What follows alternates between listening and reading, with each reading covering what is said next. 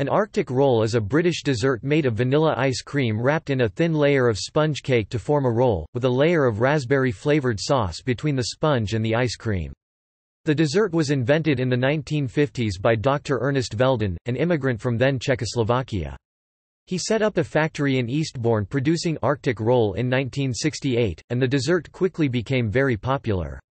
During the 1980s more than 40 kilometers (25 miles) of Bird's Eye Arctic roll were sold each month. However, sales slumped during the 1990s and eventually the manufacturer of Arctic roll, Bird's Eye, stopped producing the dessert.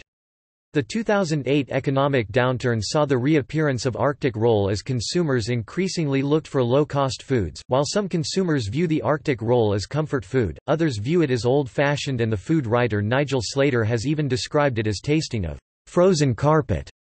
Nonetheless, Bird's Eye reported overwhelming consumer demand for the dessert. Indeed, from when Bird's Eye started marketing Arctic rolls again in December 2008 until April 2009, sales of the product were estimated at £3.5 million, or 3 million boxes, around 400 kilometers (250 miles) of Arctic roll.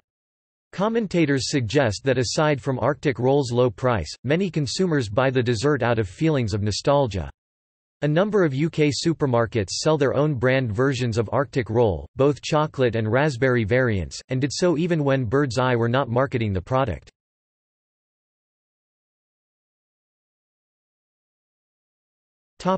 Flavors. The original Arctic roll features vanilla ice cream and raspberry jam. Bird's Eye also produce a variant using chocolate ice cream.